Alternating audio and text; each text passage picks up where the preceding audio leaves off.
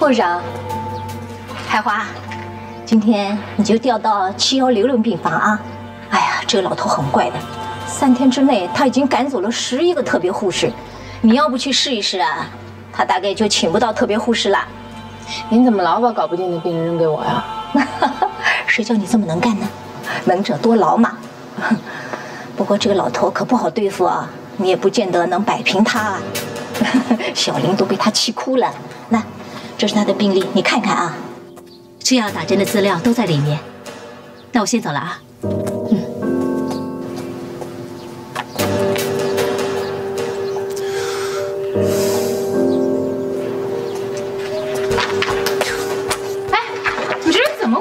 怎么抢人东西啊？这是你随便能看的吗？我只是想看他到底生的什么病，病得重不重。你是本科医的什么人？关你什么事啊？那我的病人也不关你的事。你要知道病得重不重，自己去问主治医生。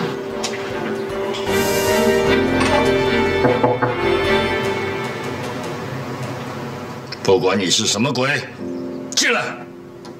声音还那么大，听起来应该死不了。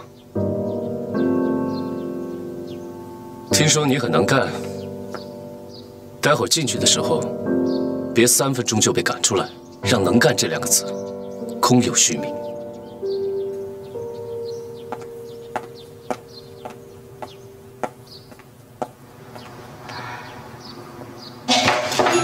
二叔，你让人出去吗？我可以来推您啊！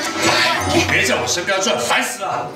才来了半个小时，就满脸的不耐烦。你快走吧，免得我看见你吃不下饭。二叔，你这么说就没意思了吧？我和裴忠那可是一心一意想着二叔的。你看我这一大早不就来伺候您来了？怎么着？那我也是一番好意嘛。好了，你别说了，行不行？你又是个什么鬼啊？我是你的第12号。什么意思啊？第12号。听说你在3天里面赶走了11个特别护士，我是第12个。如果你把我也赶走了，那就凑足一打了。有人跟我说我在3分钟之内就会被你赶走，所以我并没有仔细研究你的病历，以免浪费我的时间。浪费你的时间？你的时间很宝贵吗？当然，你以为只有你的时间宝贵吗？在这个医院里面有那么多需要我们照顾的病人，又不是只有你一个。我是这个医院里面最有能力的护士。如果你对我不满意的话，我现在就可以出去帮你去找那个倒霉的13号。哎，你这丫头啊，站着，还挺硬你。白海华，我管你叫白什么的，你那么跟我二叔说话，那叫没礼貌，你知道吗？姓白的，你被开除了。走。站住！哎，二叔，他明摆着他不尊重您吗？跟你就不要说话。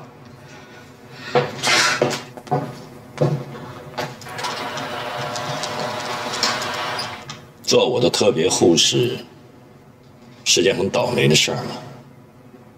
根据前面11个的说法，的确是。所以你就急着想摆脱我，好极了。我告诉你，想摆脱我不是一件容易的事情。我也不要什么后面的13号，我就要你做这个倒霉的工作。那我也就只能留下了。不过在那之前，我们先谈谈条件吧。你还想跟我谈条件？是。1，如果你对我不满意，你随时可以解雇我。2，如果我对你不满意，我也随时可以辞职。3，你是病人，我是护士，但是我们之间是平等的，所以你不可以对我大呼小叫，我们之间互相尊重。4，该打针吃药的时候不可以发脾气，不可以不吃药，该康复就康复，该打针就打针。总而言之，是你要听我的，而不是我听你的。如果你能够答应这些条件，那我就留下做你的12号。我真是服了你了，我真是对你忍无可忍了，你知不知道你这身？站住！没说你那12号。我我在说我这个宝贝的侄媳妇。二叔，我那个我已经有人好好的照顾我了，不需要你在这假惺惺，你可以走了。二叔，走啊！走就走呗，这以后就算是陪着过下来，求我都不会再来了。我走。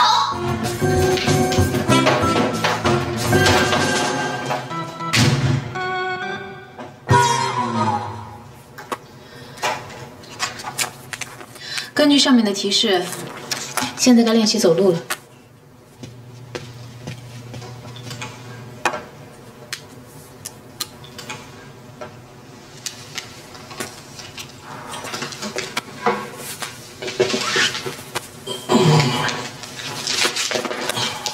别着急，一个一个教来。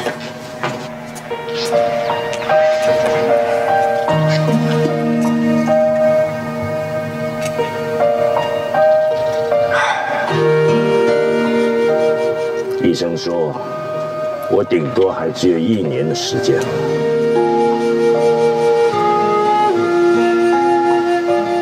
是该好好练习走路。就算我即将死亡，我也是要走向死亡，不是爬向死亡。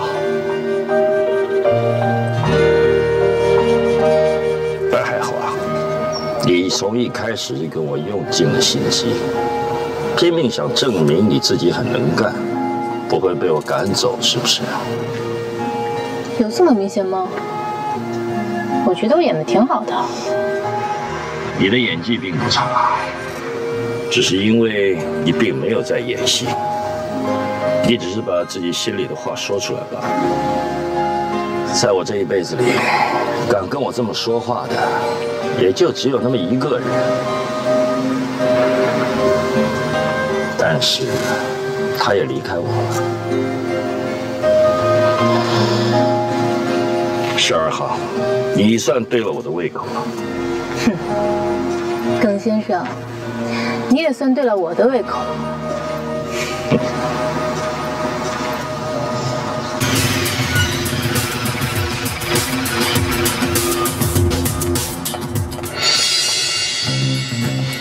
你干什么？带上他吧，我要带你出去。神经病啊！干嘛跟你出去？哎呀！哎，你干什么？谁让你给我戴帽子？给我取下来！你有病啊！我们去找一个安静的地方，我有问题要问你。你绑架我啊！我凭什么跟你走啊？你神经病！你干什么？你给我放我下去！你喂！抓紧我！你别乱叫！现在这种速度，你再叫也没人听得见。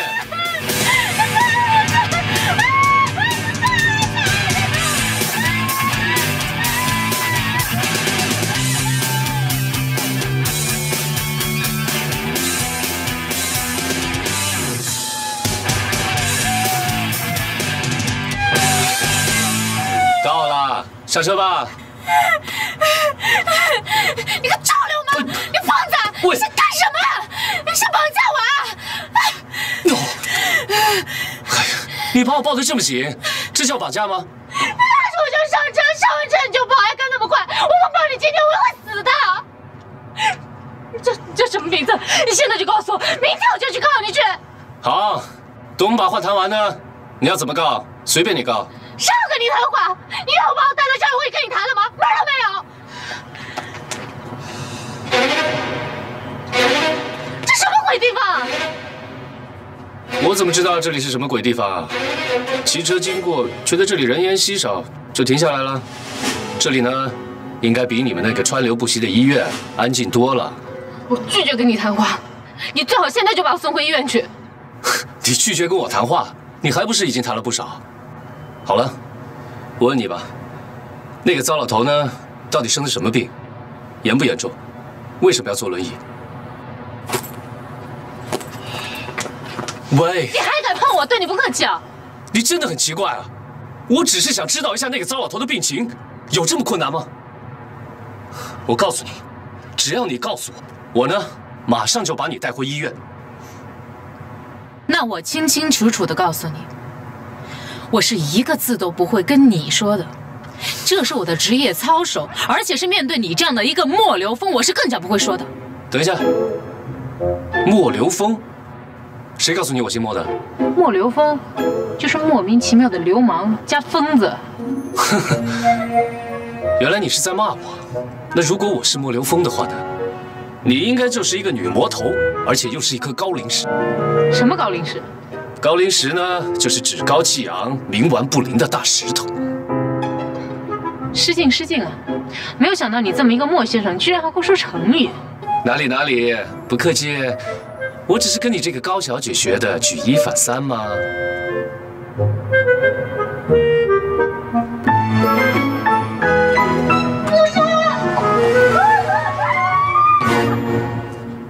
喂，你还没回答我的问题呢。我跟你说了800遍了，800遍了，800遍了，我一个字都不会说，不会再立定的，到底听不听得懂啊？没错，我就是一块冥顽不灵的大石头，你现在明白了吗？你真的不说？不说，就是不说。怎么着？你还想用刑啊？我告诉你，就算你用刑，我也不会说的。现在你明白了吧？你的绑架对我来说一点用都没有，我是绝对一个字都不会讲的。既然你不说呢，那你就一个人留在这里，好好欣赏夜景。我先走了，拜拜。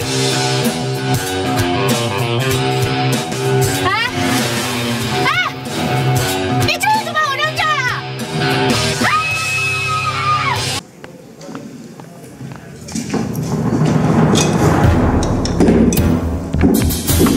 又是你！你又想绑架我？我告诉你啊，这个在医院啊，这么多只眼睛看着呢啊，有保安，门都没有。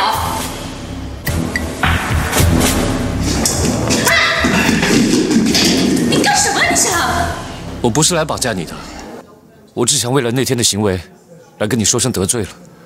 你那天应该没有在那里吹风吹太久吧？那里很容易打到车的。得罪是什么意思啊？算道歉吗？道歉？我为什么要道歉？关心倒是真的。好在你今天有来医院上班，没有变成什么孤魂野鬼，也没有被吸血鬼和狼人抓走，那我就放心多了。怎么老碰到这种不会说话的神经病？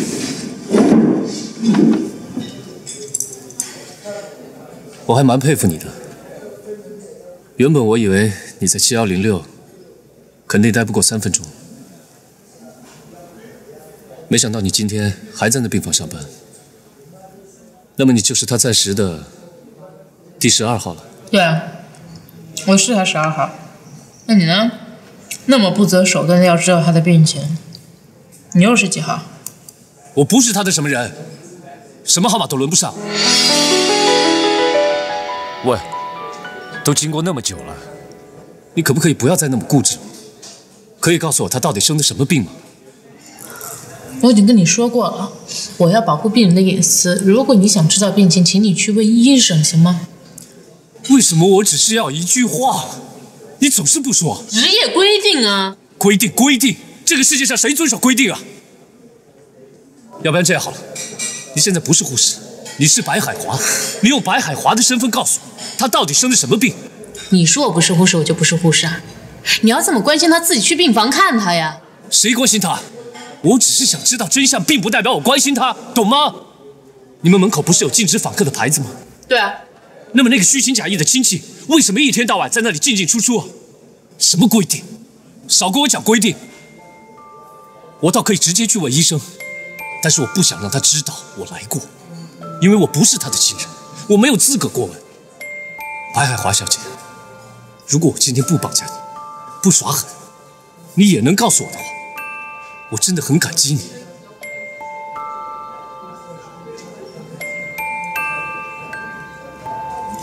他病历上写的是双腿麻痹，但病情没有这么简单，他还有心脏冠心动脉肿大和其他的心脏病，再加上肝硬化，寿命不超过1年。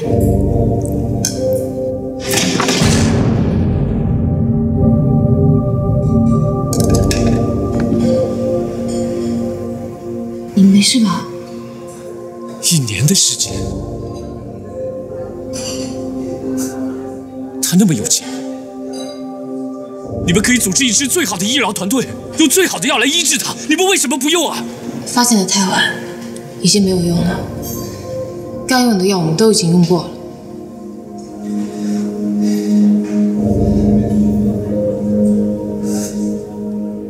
你不要告诉他我来过，要不然他会不开心。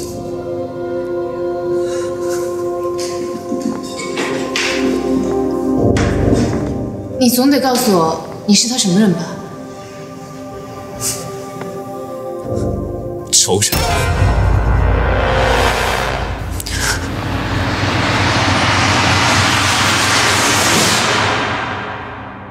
闭嘴！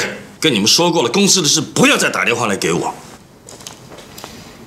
梁总是干什么吃的？我整个公司全都交给他了，你们还动不动的打电话来折磨我，巴不得我早点死，是不是？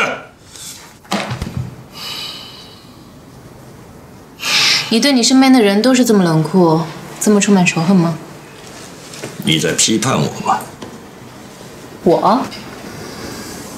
我有权利批判你吗？我有权利批判任何人吗？你已经批判了，你脸上充满了对我的不赞同。你讨厌我，对吧？我是一个专业的护士，在我的专业里面，并不包括喜欢我的雇主。哼，好个伶牙俐齿的特别护士啊！好吧，你现在就赶紧执行你特别护士的职责，扶我起来。好歹我还有1年的时间，不想坐在这儿活活的被你气死，否则心梗的活的就太冤枉。这几天通过对各项器官的指标检查，看来都一样，没什么变化。可他的双腿都在惊人的复原当中，看得出来他是个求生意志很强的人。能走又怎么样？即便是能走，又能走多久呢？肝功能才是个大问题，否则还是救不了他的命啊。可耿先生是个不服输的人，就算给他1天1小时1分钟，他都要走。为什么没有别的治疗方式啊？换肝不行吗？换肝哪那么容易啊？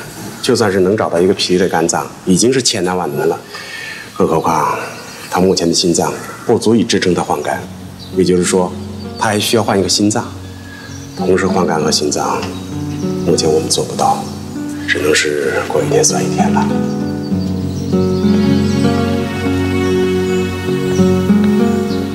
你很厉害吗？已经那么多天了，还没有被解雇。是啊，我是没有被解雇。你是过来探视的吗？门上禁止访客的牌子已经取下来了，你可以进去了。谁说我来看他的？我只是想知道，他到底死了没？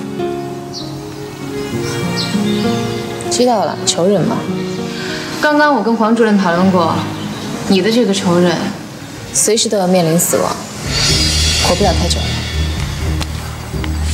你说什么？什么叫随时在面临死亡？你不是说还有1年的时间吗？我说的是在这1年里面，他每一天都是不安全的，可能是今天，也可能是明天。如果你还要去看你这个仇人，请你尽早。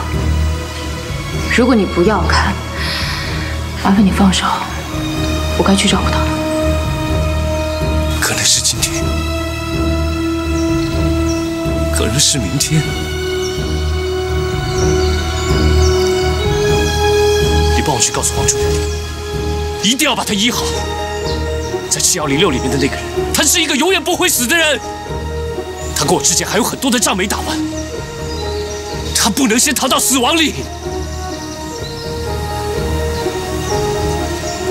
就算你把我捏死，也帮不了耿先生。我该去照顾他了，麻烦你松手。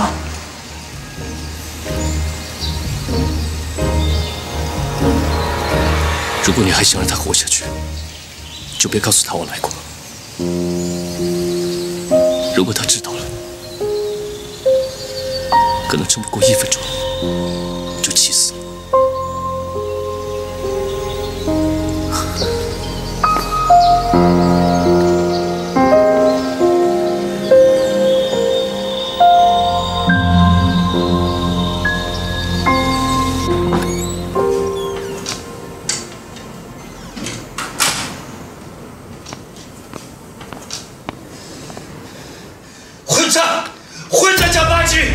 东西回家，统统给我滚！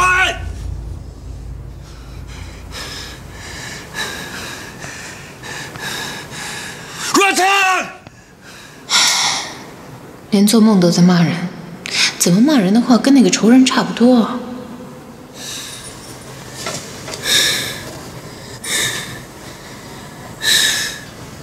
咦。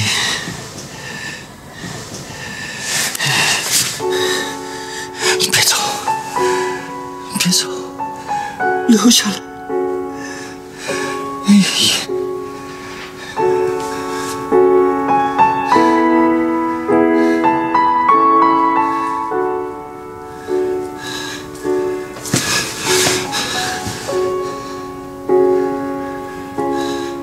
你是什么鬼？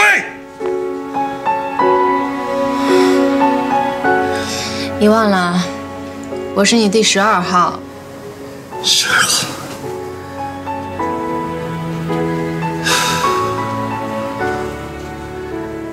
你就是那个古灵精怪的特别护士。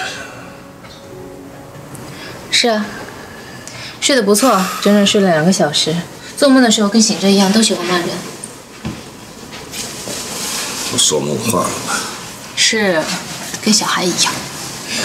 别拿我当小孩看，也别想从我嘴里套出什么来。你是我碰到过最凶的病人。 每天都在发脾气。我是出了名的铁石心肠，那些什么仁慈啊、宽容那些文绉绉的字眼不适合我。那只不过是你自己的以为。每个人都有软弱的一面，你也一样。你懂什么个黄毛丫头？你怎么知道我有软弱的一面？你的依依。你怎么知道这个名字呢？ 还有，若成，不许你再提这个名字！你要再提这个名字，想就我把你撕成2半！你混账加100斤！你真是一莫名其妙的老怪物，我真是受够你了！你不就是想赶我走吗？可以啊，我现在就辞职。我告诉你，在我的工作里面没有被侮辱3个字。再见。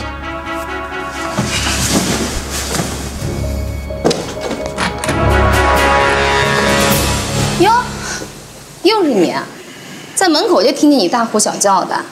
我说你吧，还真够大胆的，居然敢骂咱们二叔是老怪物。我看你压根就不想混了是吧？我告诉你，我可以。行，走。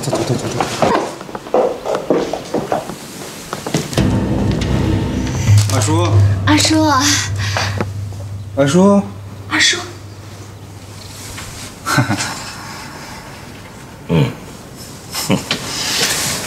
我的好侄儿，跟高贵的媳妇儿来干什么呀？不劳你们问候。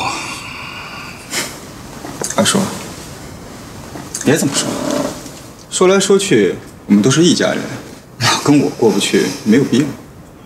我可是一下了飞机就赶到医院来看你了，是不是？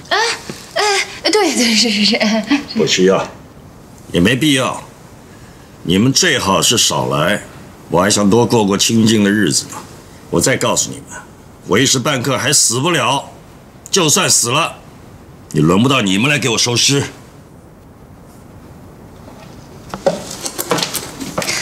二叔啊，您要这么说的话，那我就明白了。今儿我们来啊，是有点自讨没趣儿是吧？裴忠，我们走呗。走啊！走，都给我回去。我马上就走。 看出来了吧？我们对他再好，在他眼里我们永远是外人。就等着耿若晨来给你收尸。哎呀，二叔，你是不是气糊涂了你？你怎么打我老公啊？老公你没事吧？我让你沉住气。哎，老公，你等我。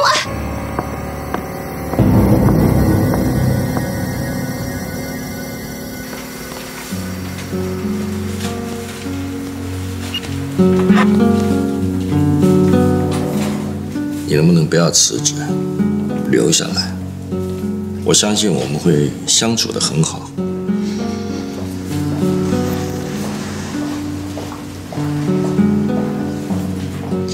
那你可以以后不要再侮辱我吗？那些什么混账加7级、加8级的话，能不对我说了吗？又开始跟我谈条件了。没错。你应该姓耿，你应该是我女人。干嘛？好让你有更多机会冲我吹胡子瞪眼。12号，我欣赏你。走，带我去看看这医院最美的景色。听说那西边走廊还可以看见夕阳呢。走。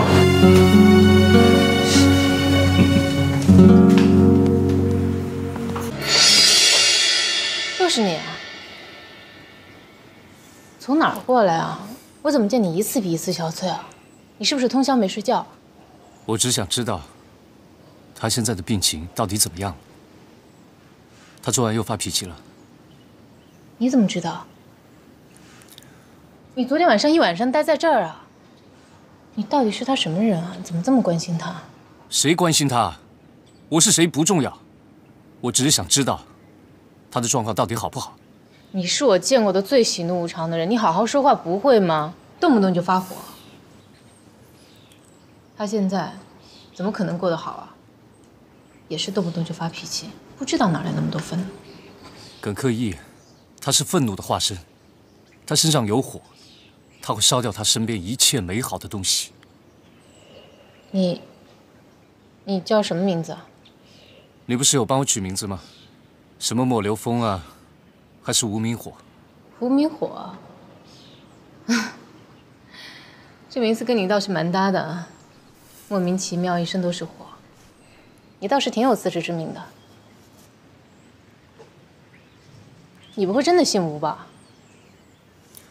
我的名字里没风也没火。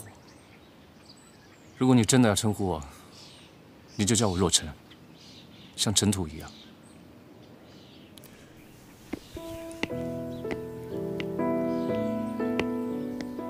若尘，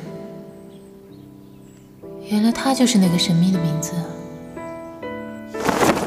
我说，你们现在这些护士到底都是怎么训练出来的？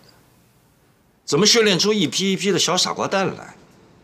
昨天晚上，有一个护士，我对她轻轻地吼了2声，她居然就哭起来了。我们训练护士是专门用来照顾正常人的，这里面又不包括你。你的意思是说我不算正常人？不算。你是一个特殊的人，你自己不知道吗？你呀，暴躁、易怒、敏感、固执、跋扈，还不近人情。你不能责备那些护士，他们的工作里面又不包括受气。你的意思是说我是个暴君？你就是一个暴君。每个人在自己的小王国里都有权利当暴君，可是，一旦当你走出去了，你就不能伤害别人。奇怪的小女人，唉，懂什么呀？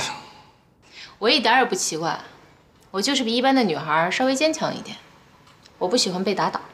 所以你想把我打倒？怎么可能？你耿先生会被谁打倒啊？对于我来说，你现在是我的一个挑战，我必须攻克的一个难题。你的意思是说，没有护士能够受得了我？是的。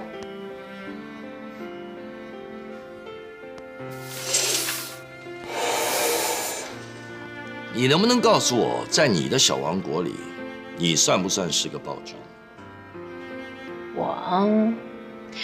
我的王国太小了，太贫乏了，我才没有资格当暴君呢。你的王国太小，太贫乏。你骗我！一个像你这么丰富的小女孩，一定有一个大大的王国。如果你说的是内心世界的王国的话，那肯定是有的。不过我就不知道我是不是我自己那片王国的君主。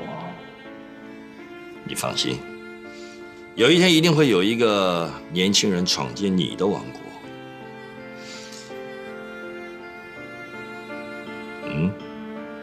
或许早已经有了。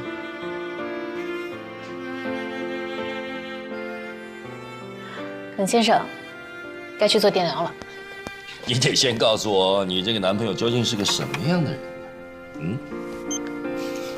别急，你告诉我。你少说两句，一会儿做治疗了，先养养精神。不是，我真的很好奇，他到底是个什么样的人？关你什么事啊？我很好奇。今天做了这么多疗程，你也够累了，回病房以后好好睡一觉啊。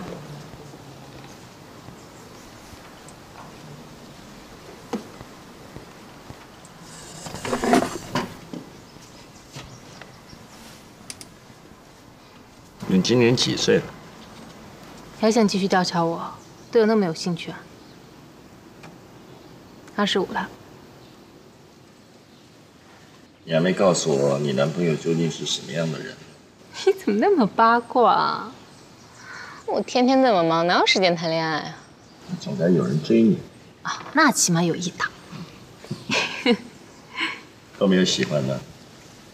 可能会嫁给其中一个吧，我不确定，但80%是个医生。为什么呢？护士嫁给医生，天经地义啊。谁说的？夫妻两个在同一个领域里，那日子有多无聊啊！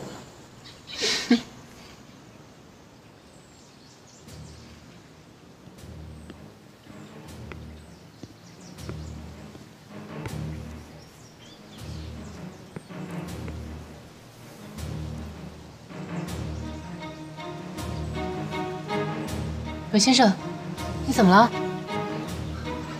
葛先生，你深呼吸。刘生，葛先生，你不要激动，你冷静下来。葛先生，深呼吸。葛先生，葛先生，王主任，葛先生出现呼吸困难、发冷汗、抗水丧失，是，立刻送 ICU。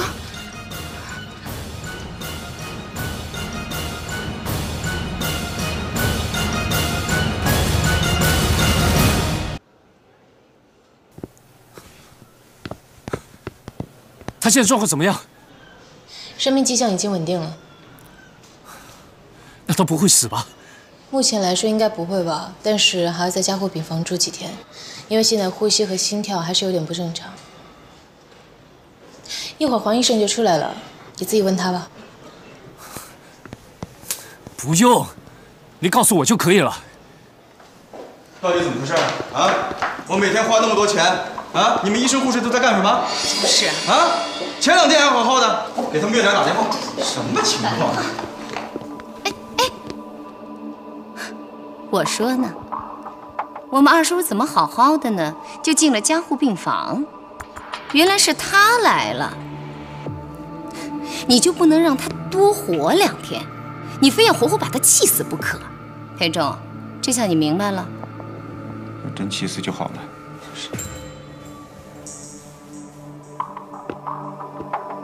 我说，你来到底干什么？你明明知道他一见到你就抓狂，你是存心想把他气死是吧？是谁告诉你他在这里的？我知道了，又是老李和他老婆干的。我就不明白了，你来这里到底想干什么？你怕他死的时候你不在身边拿不到好处是吗？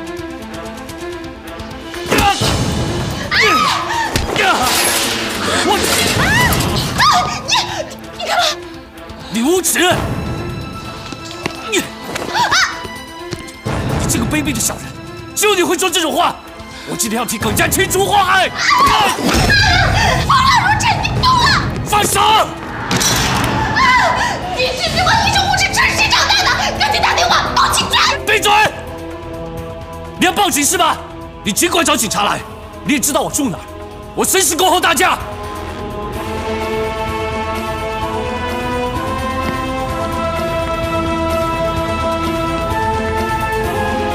哎呀，不得了了！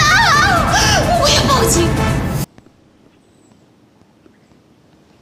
哎，你等一下，那个莫流芳，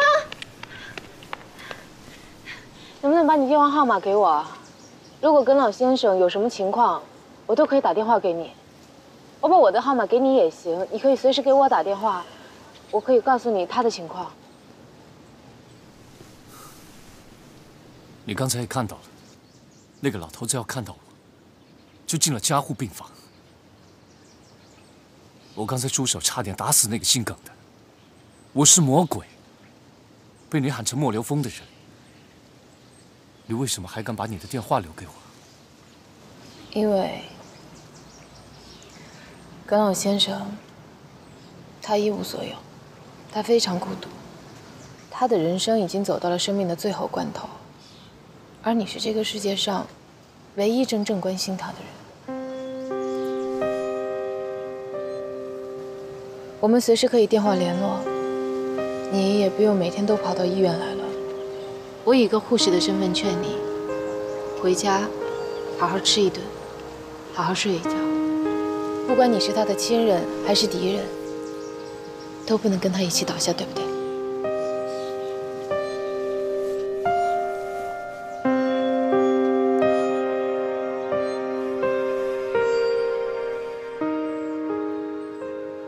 他已经从加护病房转回了普通病房，还是原来那个房间，病情已经稳定多了。谢谢你啊。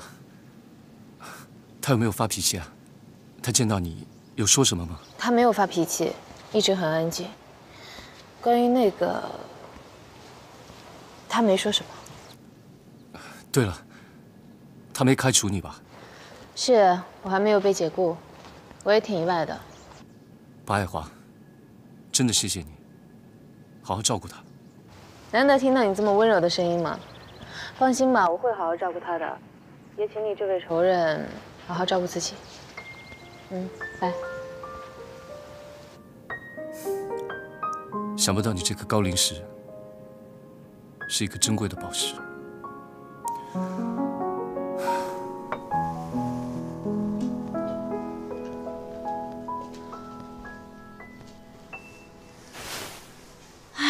又回到这个熟悉的房间，你要不要也回到那个熟悉的你啊？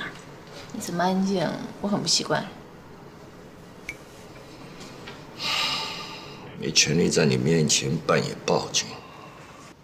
哼，进了一趟加护病房，改变不少嘛。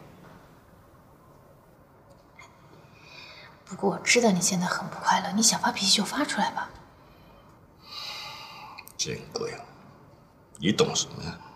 我不懂啊，但是所有人都是明白，你就是不快乐，这是事实。虽然你富有，有事业，有车子，有房子，有一切别人想要的东西，可是你就是不快乐。白海华，要不要我给你几句忠告？永远不要去探究别人的内心，那是很讨厌的事儿。就好像逼得别人把外衣脱了，跟你裸体相对一样，很不礼貌，而且可恶。耿先生似乎已经忘记了，当时是谁先探究谁的。哼，好吧，那我尊重你，那我就不探究了。您只需要把您的不高兴用这种不太激烈的方式发泄出来就行了，把你那种一定要走出这病房的决心拿出来。看来我还是中了你的计了，你这是在用激将法。那你觉得有用吗？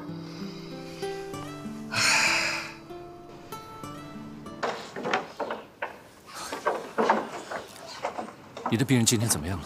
不习惯用手机啊。你的仇人身体已经好多了，再过1个礼拜就可以出院了。既然都来了，干嘛不进去看看他？看他，再把他逼进加护病房啊！经过这么惊心动魄的场面，难道你还不了解？我跟他之间没有办法同时在同一空间里面出现。你刚刚说，他下礼拜就能出院了。黄主任说了，要是没有变化就可以出院了。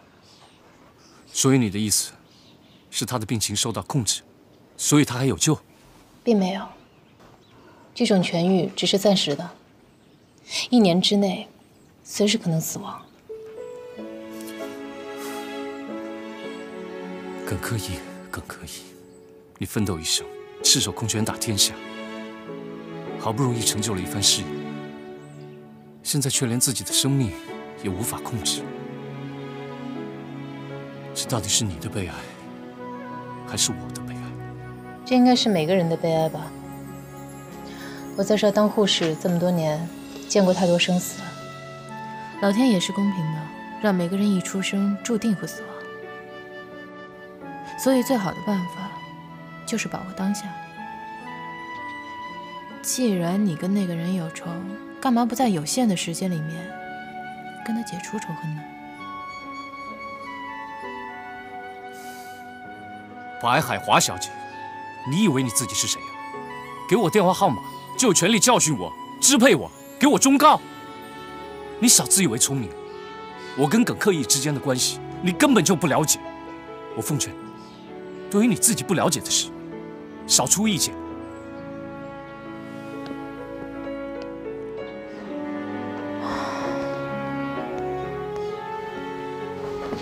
每次都这样，说两句就走。你背影很好看吗？你要不要看看我的？不知道这电话号码给了他，是不是给了一白眼了？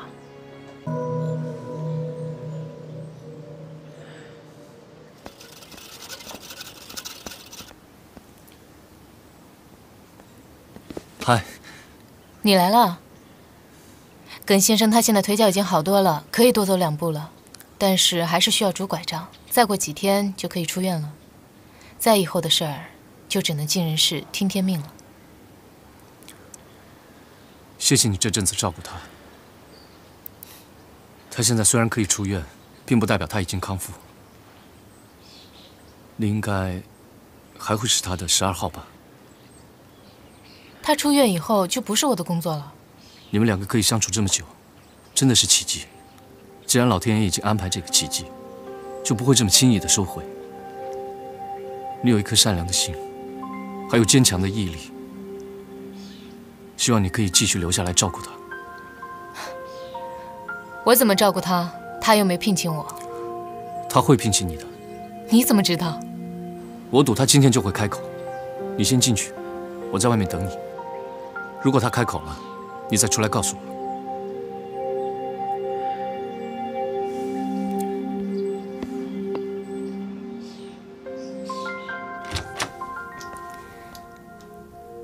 耿先生，该打针了。刚才你在跟谁说话？一个不相干的人问我外科怎么走。不相干的人，为什么会跟他这么像？差点以为是他。你以为是谁啊？我的一个仇人。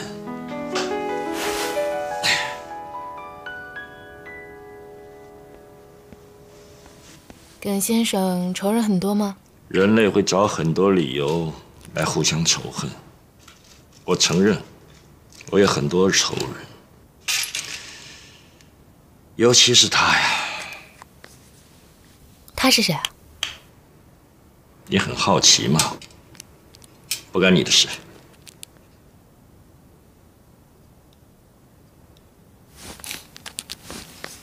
的确不干我的事。反正再过2天你就回家了，到那个时候，你就放100个心，放1000个心吧。我们2个之间绝对不会成为仇人。真那么急的想摆脱我吗？告诉你，没那么容易。你要跟我回家。啊？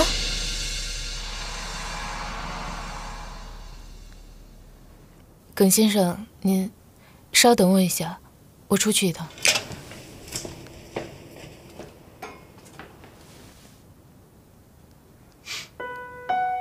怎么样？他开口聘请你了吗？是，他开口要求聘请我。你是怎么猜到这些的？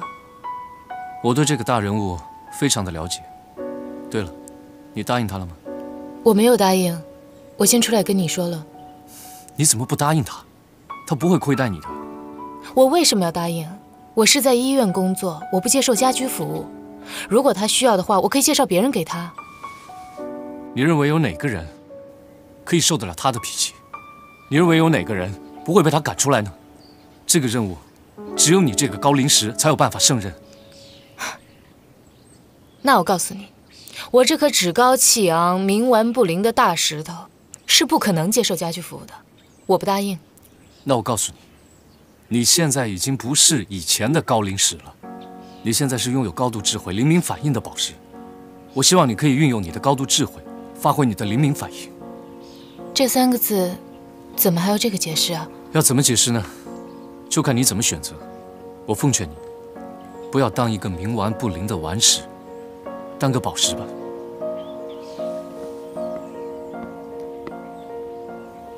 高度智慧、灵敏反应的宝石，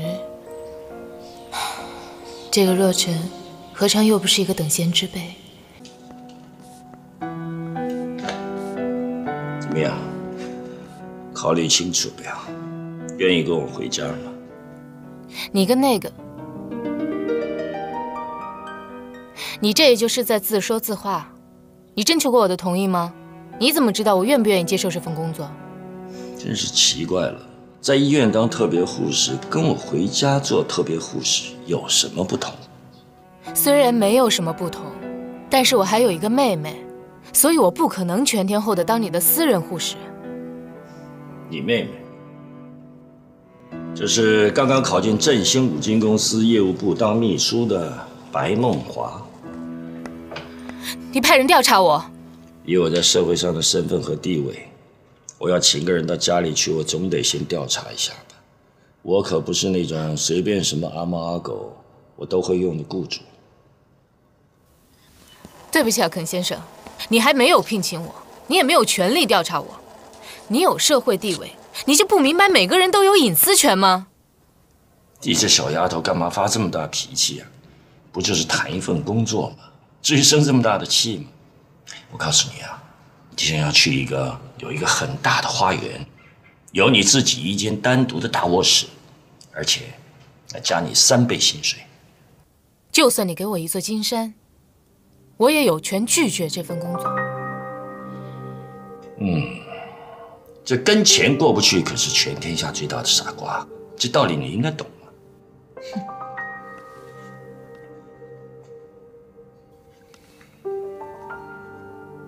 如果你换一种方式，如果你也把我当成宝石，也许我会答应。但是耿先生，对不起，我很抱歉地告诉你，我乐意当这个傻瓜。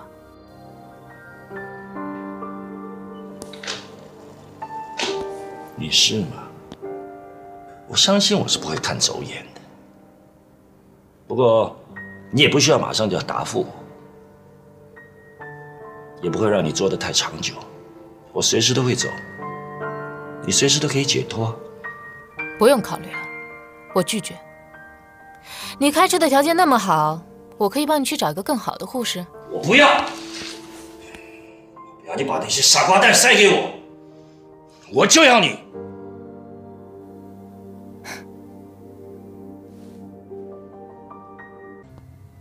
我明天来接你出院，然后我会搬到风雨园陪你住。你们是嫌我死得太慢了，是不是？二叔，您怎么这么说呢？那我们夫妻俩都是为您着想啊，是吧？你最近刚挪动了公司的500万。周文娟，你又最近刚买了一辆100多万的名车。你们以为我病了，我老了，我糊涂了，我瞎了吗？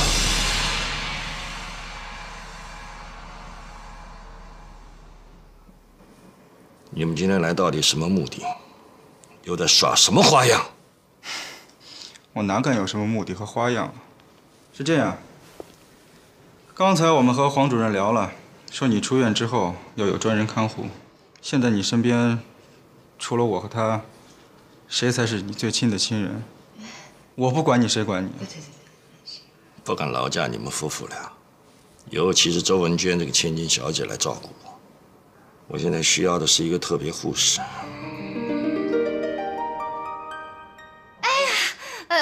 二叔，这帮特别护士你还没受够啊，是吧？他们有谁把您当人看过？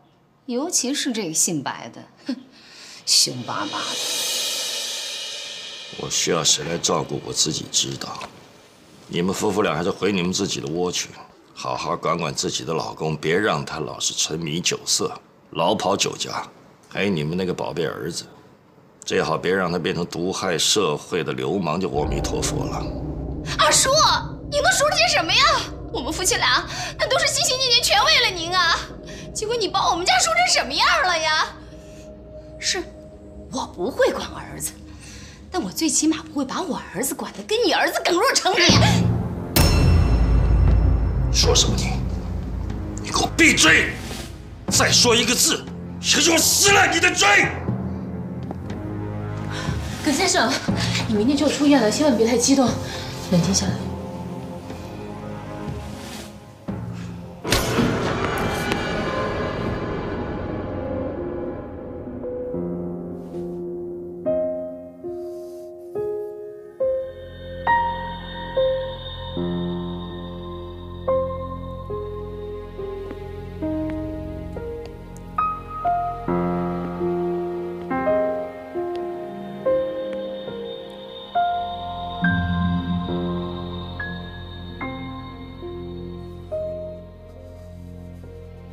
我今天是来帮你清除你身边的败类，但是请你帮帮我，不要看到我就昏倒。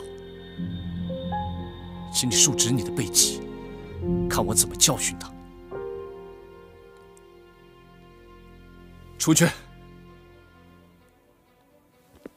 你最好趁我还没动手以前，给我滚出去！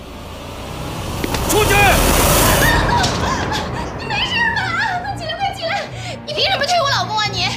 你又出现了是不是？告诉你，耿若成，你是我们耿家赶出去的逆子。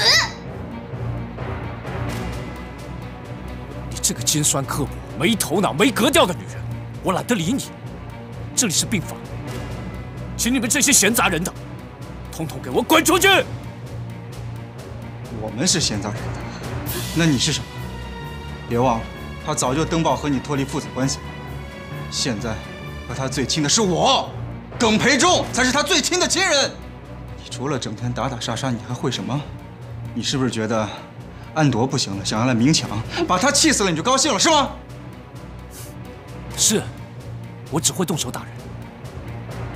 对付你们这种卑鄙的小人，不需要浪费我的唇舌，只要用拳头就可以了。你们想的都是同一件事情，面对你们这么无耻的脸孔，对我来说根本就是侮辱。我不屑跟你们说话，滚出去！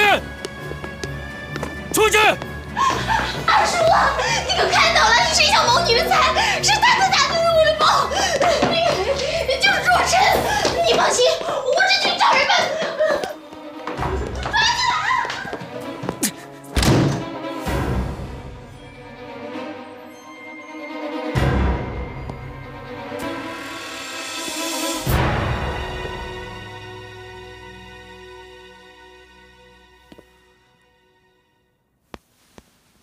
葛先生，你别激动，控制一下情绪，明天就要出院了。我知道你恨透医院了，你还不会想在这多待一天吧？放心，我不会倒下，我更不会在我的仇人面前倒下。你最好永远不要倒下，不要让我瞧不起你。你为什么见到我，总是要你的命？你是哪里见不得人？还是心虚了？你胆子越来越大了。敢在我面前挑战了，是不是因为我快死了？我告诉你，我不会死，我不会死了让你痛快。你所有给我的折磨，我还要加倍还给你。很好，我就在等这句话。我会盯着你，看你到底要怎么折磨我。反正我们这一辈子的债，你已经理也理不清了。你最好身边带一个聪明的人来照顾你，不要寄养一些笨蛋。我果然没有猜错，你就是耿先生的儿子。但是你要跟你父亲针锋相对到什么时候？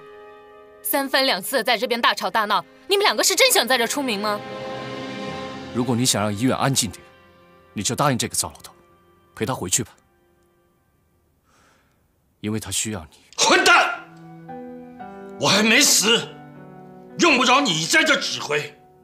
你给我滚！我会出去。我只是在等白小姐的一句答复。白小姐，你就答应这个糟老头，陪他回去吧。耿先生现在需要的根本就不是我，是你，你是他儿子。他不是我儿子，他不够格，我没有这种儿子。说话呀！耿先生，我决定了，我答应你的聘请，明天我就跟你回去，直到你解雇为止。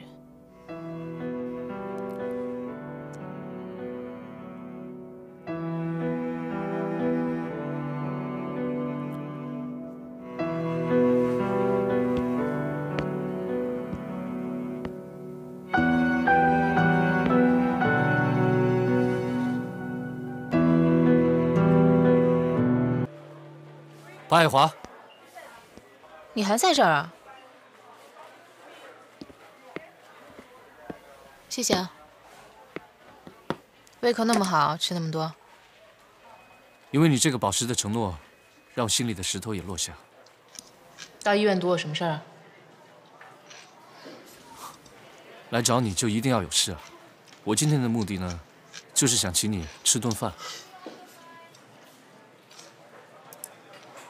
你说你心里的石头落下了，我倒是在想，你这个若尘什么时候才能够尘埃落定啊？你最好不要再讲一些我不爱听的话了。你们女人总是不懂得适可而止，总是喜欢操控一切，喜欢权力，喜欢驾驭，喜欢自作聪明，甚至还有一大堆的虚荣感。什么叫你们女人？在我这儿，最好把你那些大男子主义给我收起来。我们女人虽然没什么了不起的，但至少是你们男人的主宰。主宰？你用错2个字了吧？应该是克星吧？看来你是被克星克过嘛，而且还被克得很惨。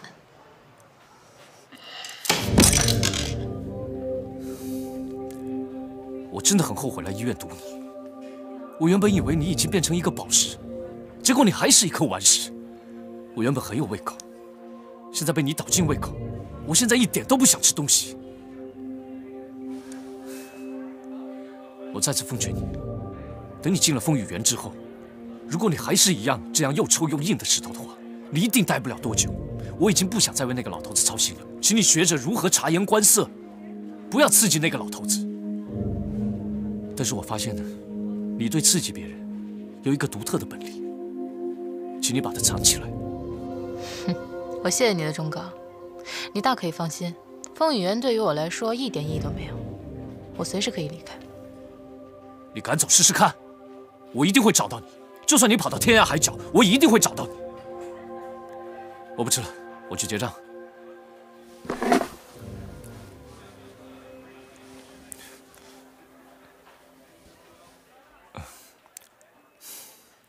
我身上没钱了，今天这顿饭给你请。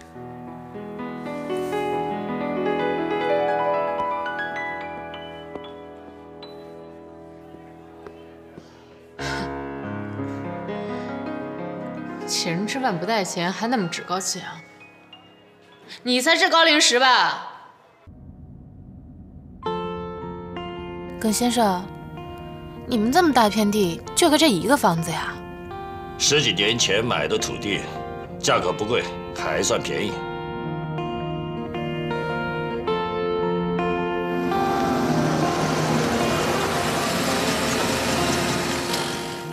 先生回来了，哟，您慢点，慢点。我来。哎，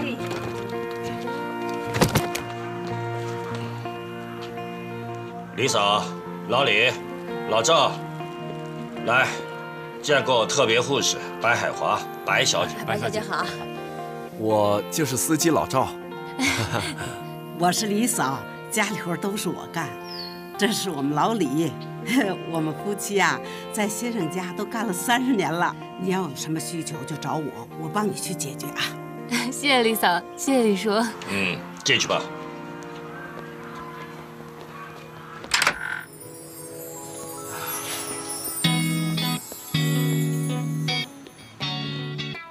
回这家真好。林先生，你们家房子真大，不许有我们家几倍那么大吧？设计还挺典雅的。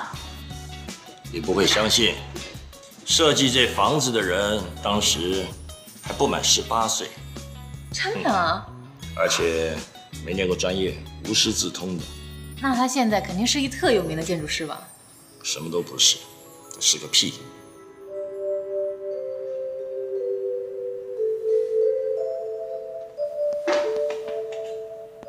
葛先生，这是你的笔记吗？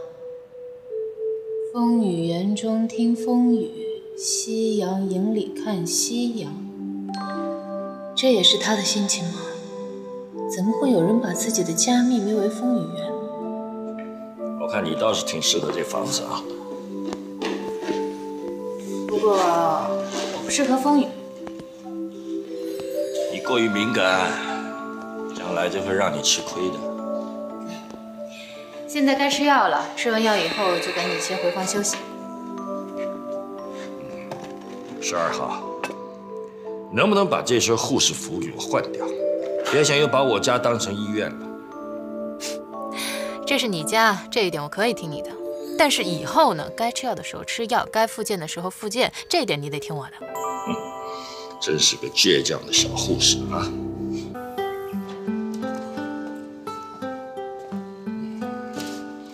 怎么样，这书够多吧？这曾经住了一个特别爱书的人，几乎把全城的书都搬回了这间屋子里来了。我能随便看看吗？随便看吧。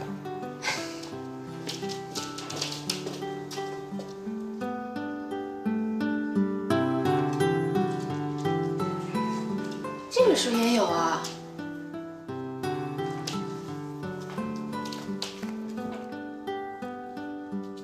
以高价购得此书，欢喜若狂。中国文字之奇实在不可思议，作者万数一定是个鬼才。哼，若尘，购于2001年2月。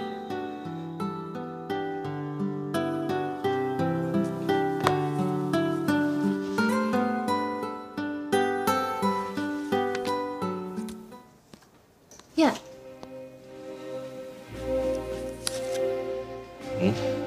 发现什么了？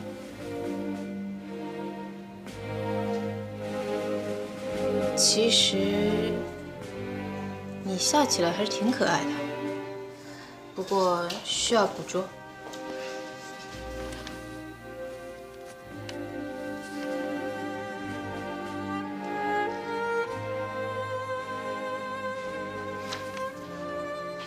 我累了，扶我回房吧。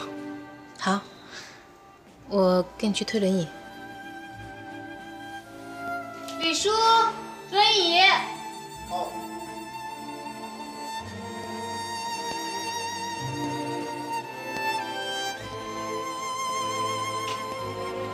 真不知道当初这房子是怎么设计的，非得设计成2层楼，然后把我的卧室还放到2楼去。现在我这个腿怎么上得去？只能睡这间客房。设计房子一点头脑都没有，一点都不替老人家想。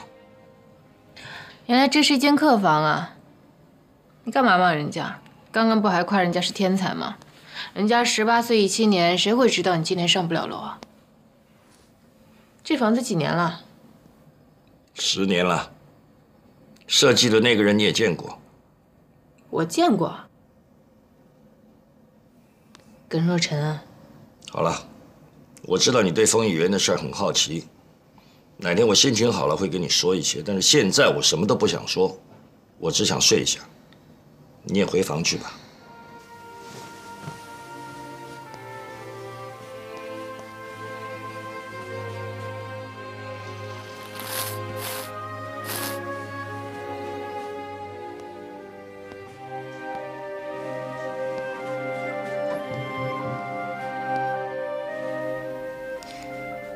耿若尘，你曾经是这个风雨园的主角吗？甚至是主宰？是你失去了风雨园，还是风雨园失去了你？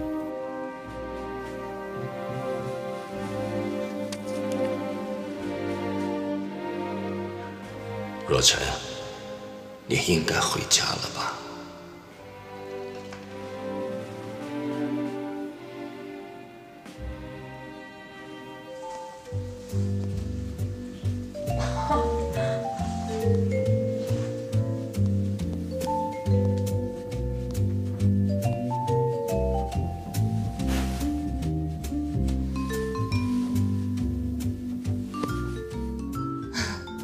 老冉，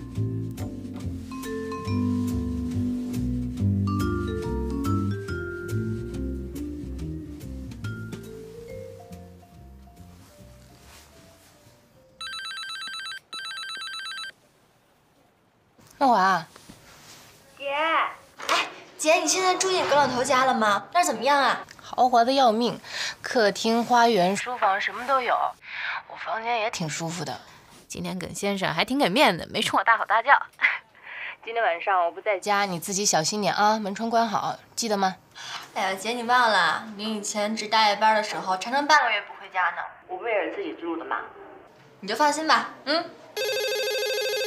姐，先不说了，我接电话了啊，明天见，一切顺利。哦，行，那挂了，拜拜。你好，业务部。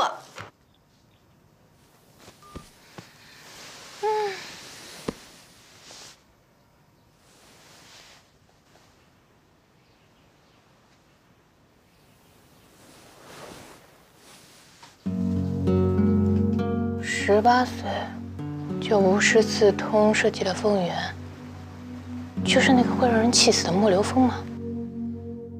哎，花姑娘来啦！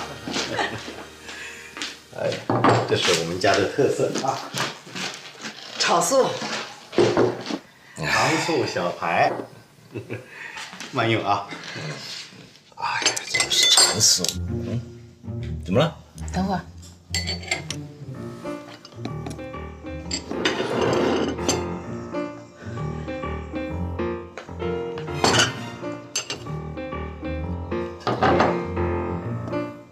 除了你面前的2个菜，其他的菜一律不许碰。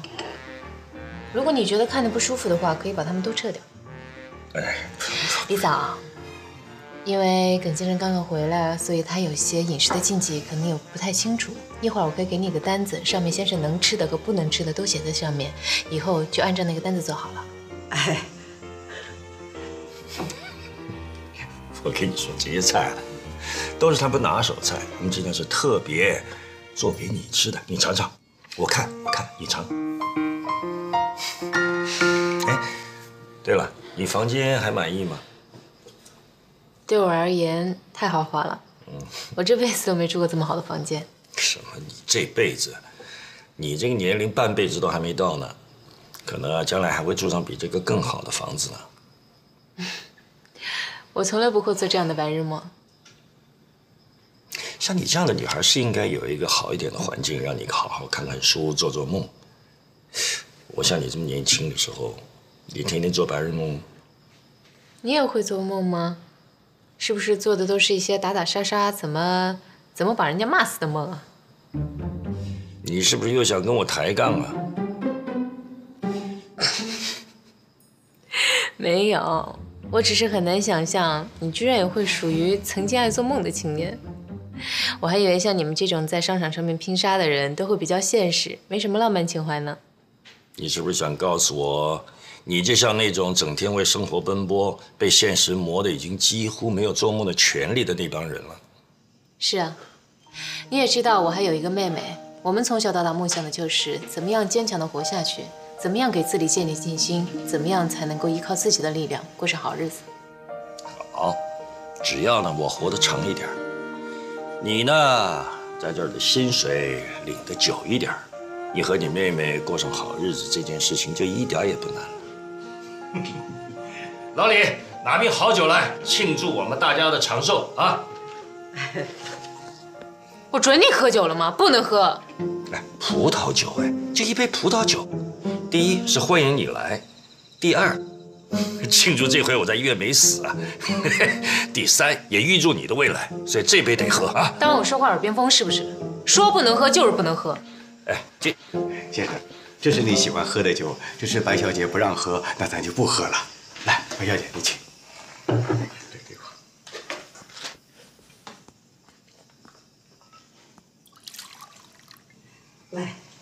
娘，你还是喝这个吧。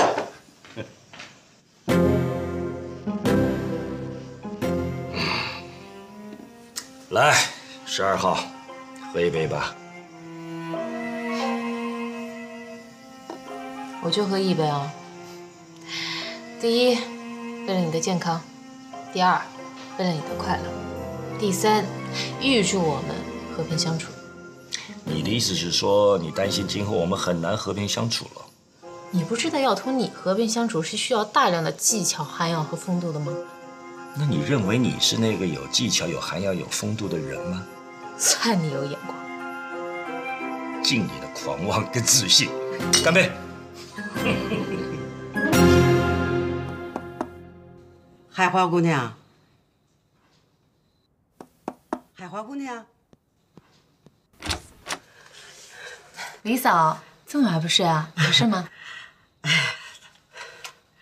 进来吧，坐。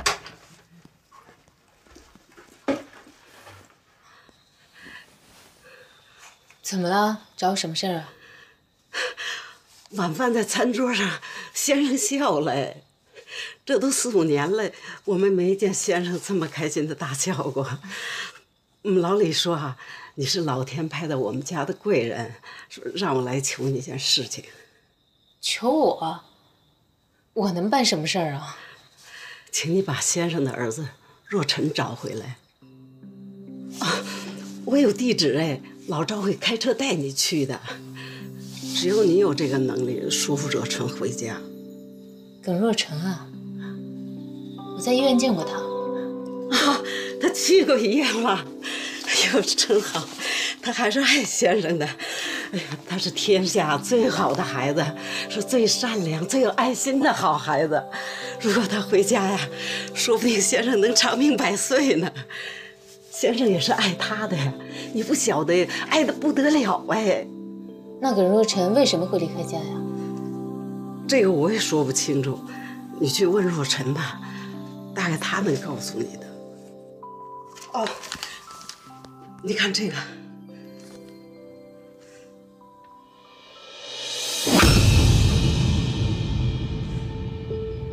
耿先生怎么登这样的报啊？海花姑娘，我还有我们老李，还有那老赵，都受过先生的大恩，可是我们没有能力报答。我们只有求你了，只有求求你了，带回若尘啊，带回若尘。那个李嫂，你快起来，快起来！哎呀，我就一护士，我能干什么呀？就算我答应你了，我也帮不了什么忙，我没这能力呀。你有这个能力的呀！你能让先生开心的大笑，你能让他带你回家，这都是几年来了都没有的事了，我求求你了。哎呀，李嫂，你快起来吧！好，我答应你，等我休假的时候，我去试试看好了。快起来！海花姑娘，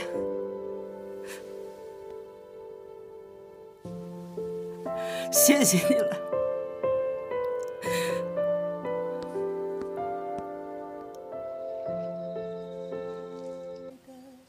大少爷，你就不能乐观一点？你就那么希望他出问题吗？我不是什么大少爷。如果那老头没事的话，请你不要打电话给我，因为现在那个老头归你管。什么叫归我管啊？你是他的儿子，我姓白，我不姓耿。虽然在我受训的专业里面没有去管病人家务事这一条，但是耿老先生是一个随时可能会走的人，好歹你也回来看看吧。白小姐，你那么聪明的一个人，应该不需要我再给你解释我为什么不能靠近那屋子的理由吧？既然我已经不是那屋子的人，那屋子发生什么事，跟我一点关系都没有。那在医院发生的事情就关你的事了吗？谁每天晚上守在医院不回家的？你这什么逻辑啊？你们两个人到底要对立到什么时候？我告诉你啊，等到耿可以变成一堆白骨，你连想的机会都没有了。你这丫头根本就什么都不知道，你没有权利对我大呼小叫。你俩还真是一对父子啊，骂人的话都一样。是，我什么都不懂。那既然我什么都不懂，你们俩为什么非逼着我上你们家来当护士啊？看着我好欺负是吧？听好了，今天晚上我不当班，8点钟我在莫里西餐厅等你，我必须得见你一面，你爱来不来？你要不来的话，我立马就辞职，你自己去给你那糟老头子去找一个得力的护士去。再见。喂，这脾气也太像我们耿家人了吧？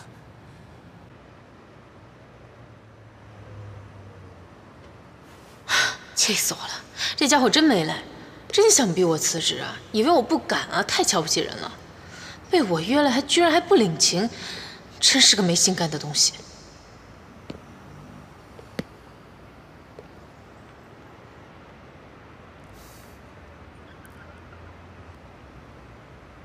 你这人到底有没有时间观念啊？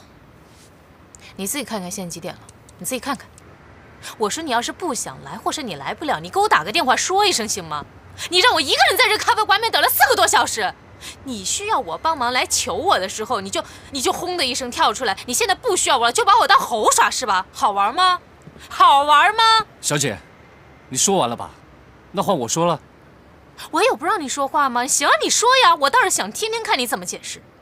你听清楚，第一，话是在赶稿，我已经3天3夜没睡觉。第二，我出门的时候忘记带手机，我没有把大小姐的电话记在我的脑海里。第三，你只跟我说莫里西餐厅，但是没有告诉我地址。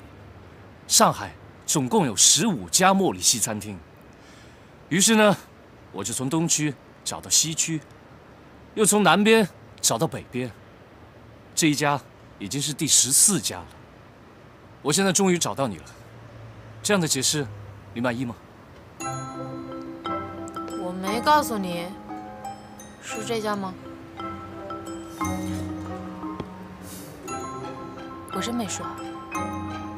没有。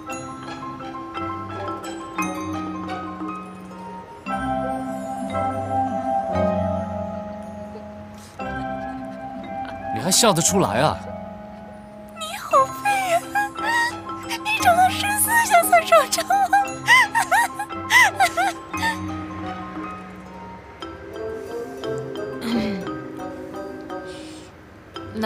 那现在怎么办呀？旁边有没有别的店？他们也要下班了。我怎么知道怎么办啊？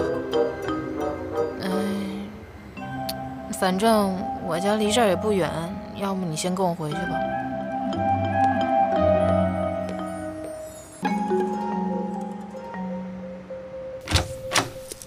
进来吧。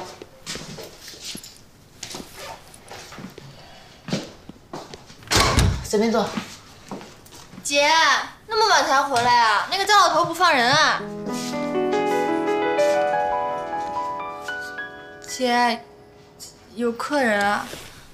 这么晚了，他是谁啊？姐，那么晚才回来啊？那个糟老头不放人啊？姐，有客人啊？这么晚了，他是谁啊？梦华，我来招呼他就行了，你赶紧去睡觉吧，明天还得上班呢。去吧。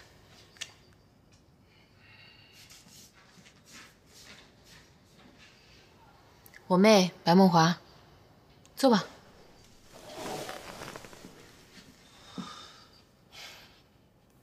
这就是你家，看起来蛮温馨的。先不讨论这些，今天我叫你来呢，是有一件很重要的事情。那我也不跟你拐弯抹角了，我就要你一句话，回家去，行吗？我还以为是什么大事，结果还是那句老话。怎么不是大事了？你耿若晨，耿家唯一的孩子，耿老先生唯一的依靠，最重要的是，他需要你，他想你，他爱你啊！他爱我？他跟你说的？他没有跟我说，他怎么可能会跟我说呢？像他那种刚强的脾气，都不屑于向自己的儿子去祈求感情，怎么会跟我说呢？尤其在他生命快要结束的时候，你也知道，他的生命可能随时都会结束，活不过明年秋天。但是我让你回家，并不是因为他快要死了，而是他现在很孤独，很寂寞，他真的很需要你。你到底是什么鬼呀？你凭什么自作聪明？你以为你很了解那个糟老头？你根本就什么都不知道。我跟那个糟老头就像斗鸡一样，只要我们一碰面，就会斗得头破血流。我告诉你，我不会回去，我这一辈子都不会回去的。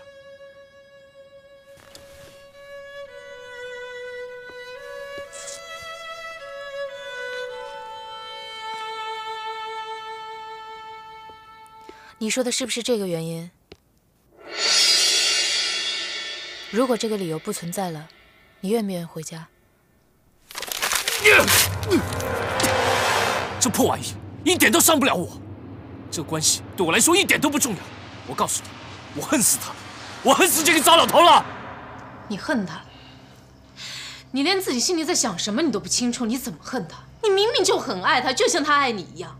哼，我不了解我自己，难道你比我清楚啊？我当然清楚，这段时间我已经看得够多、够清楚了。你们之间彼此仇视、彼此斗争，不就是因为个性太像了吗？你们都骄傲，都自负，都不愿意向对方低头。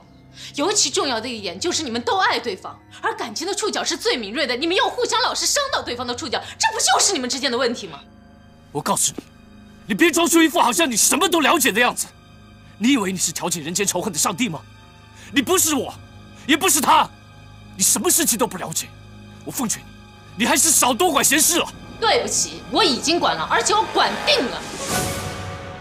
看来我们之间已经没什么好说的，不要浪费我的时间了。你等会儿，你今天非得给我一答案，否则你别想出这张门。听你胡说八道还不够，难道你还要绑架我？如果你继续这么执迷不悟的话，我不介意绑架你回耿家。你到底有什么资格可以命令我、胁迫我？你就只知道同情那个糟老头，你知道他令人痛恨的事吗？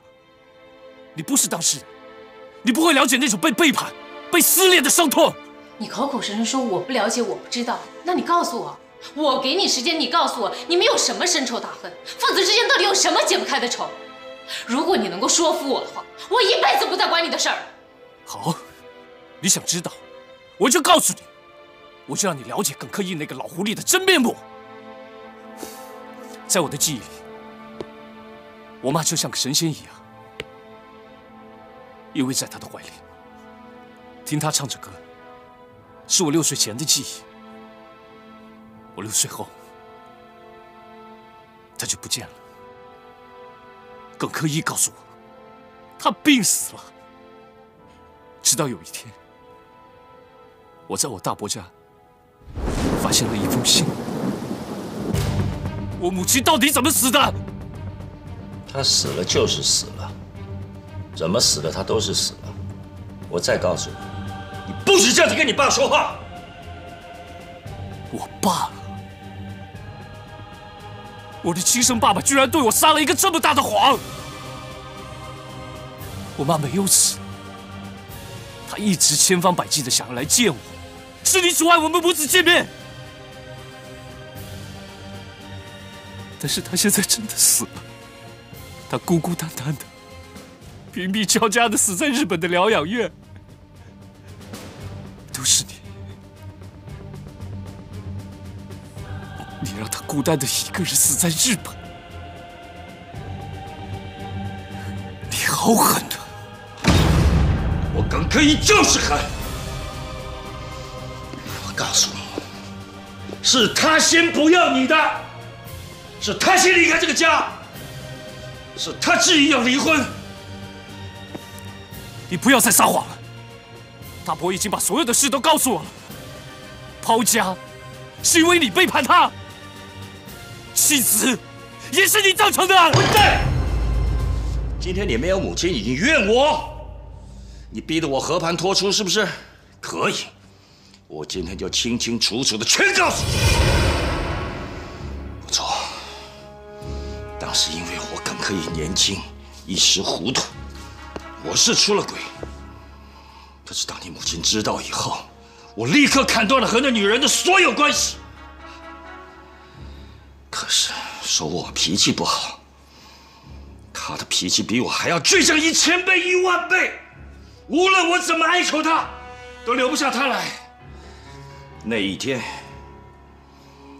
她突然留下了离婚证书，就提了个箱子，连一眼都没有多看你，就这么走了。你拼了命，你用尽一切办法，你尽力了吗？你认错了吗？不用想，也知道你是怎么挽回。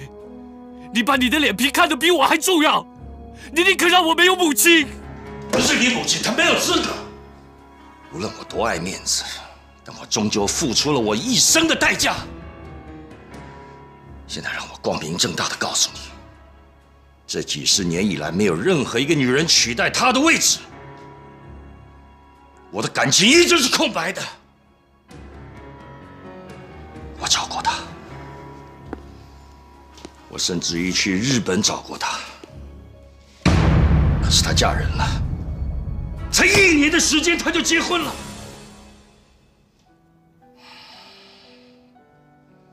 你让我再去破坏她的婚姻吗？你让我再去破坏她口口声声嘴里追求的幸福吗？这20几年来，他求过你多少次，希望可以跟我见上一面，但是你却一再的阻隔他。等到他最后合上了眼，还是没有盼到我这个儿子。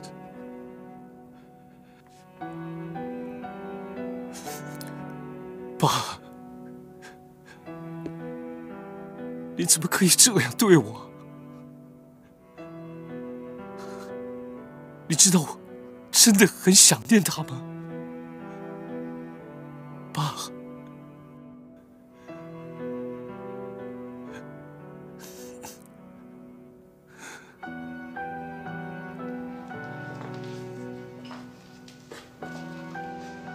我没有对不起他，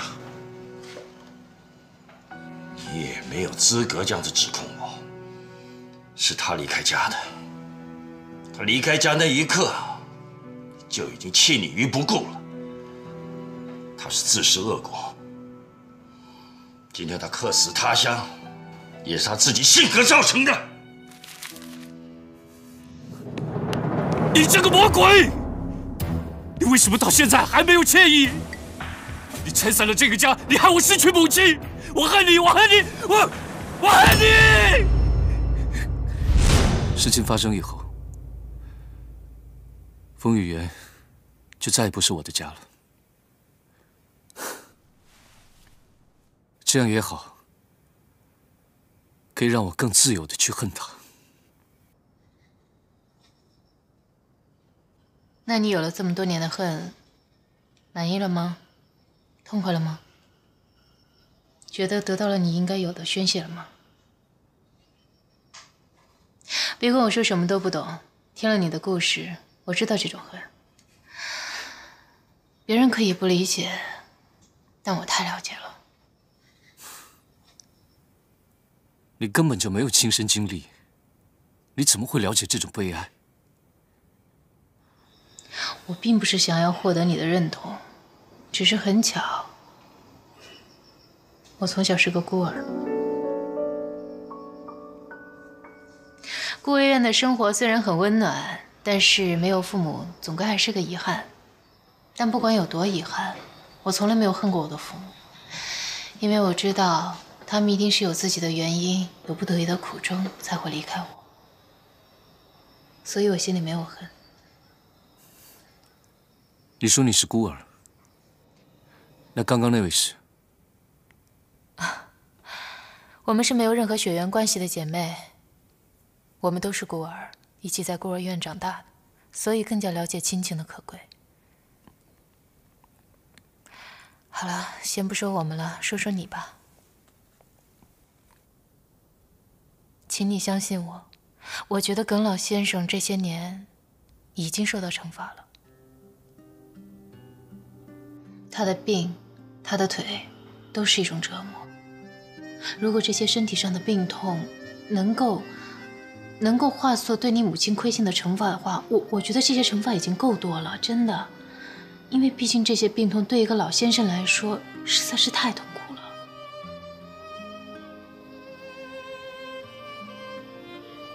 能不能听我一句，原谅你父亲吧？就让上一代的仇恨烟消云散，好不好？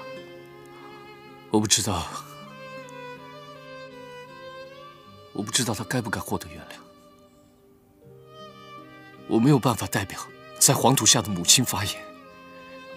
就是因为你父亲的倔强，你母亲的倔强，才会造成你们3个人现在的悲剧。你非要让你的倔强再增添更多的遗憾吗？你斗争的已经够累了吧？他累了，你也累了，你们就休战吧。